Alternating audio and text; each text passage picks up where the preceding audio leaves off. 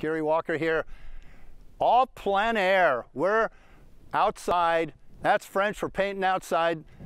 Why don't we do it in the road, or why don't we do it in the woods? All plein air painting basically came about during the Impressionistic movement when tube painting came about. Prior to that, all the painters from that time forward had to make sketches, or they had to take those pictures back to their studio, do copious drawings and paint it. So the tube paints gave tremendous freedom. So we're here in my outdoor studio. As you can see in yonder hills beyond, I've got quite a vista view out here, trees and hills and all that stuff. Now, this is a big mouth guy. This guy's talking. This is my version of the symbolic nature of how many of us really feel heard in our lives?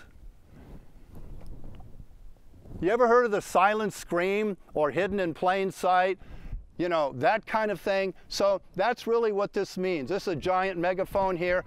Wait a second. Yes, sir, I'll call you right back. Okay, that was somebody that wanted to buy this painting. I'm going to have to call him back and tell him that somebody else already has dibs on it. So this is Mr. Big Mouth here. So I painted this as a tribute to all the people in the world who feel disenfranchised and not heard. That goes in relationships, and that goes for political structures as well.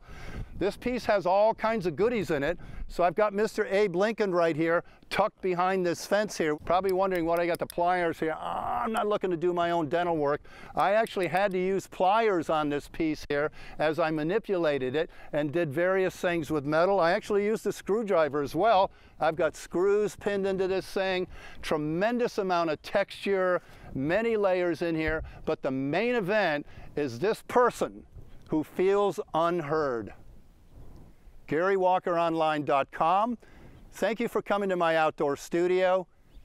Have a great day.